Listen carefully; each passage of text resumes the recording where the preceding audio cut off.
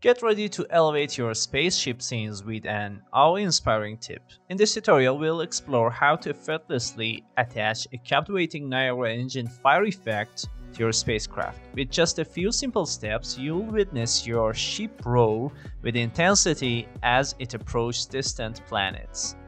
This simple yet highly useful technique will add that extra touch of cinematic magic to your Unreal Engine creations. Let's dive in and make our spaceship shine like never before. Alright, as you can see, I have these two Niagara systems in my scene to kind of simulate the engine fuel effect. So the first step is to select them in the outliner section and drag them to the spaceship blueprint so they would be attached to the spaceship. And I'm going to create a new sequencer, and let me just move it to down here. And after that, it is time to add the spaceship, and after that the Niagara effects that I got in the project.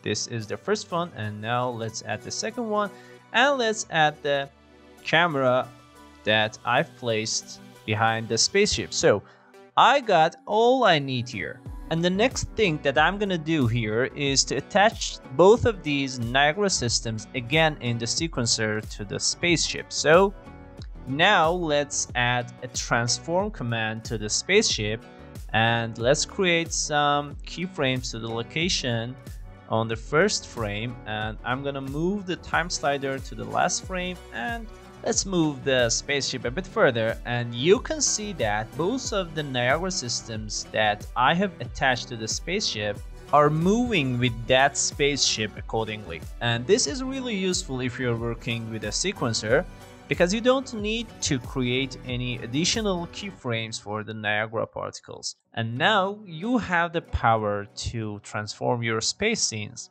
By adding the mesmerizing Niagara engine fire effects to your spaceship and seamlessly integrating it into your sequencer, you've unlocked a whole new level of visual storytelling. And if the video was useful, don't forget to boop the like button. See you in the next videos.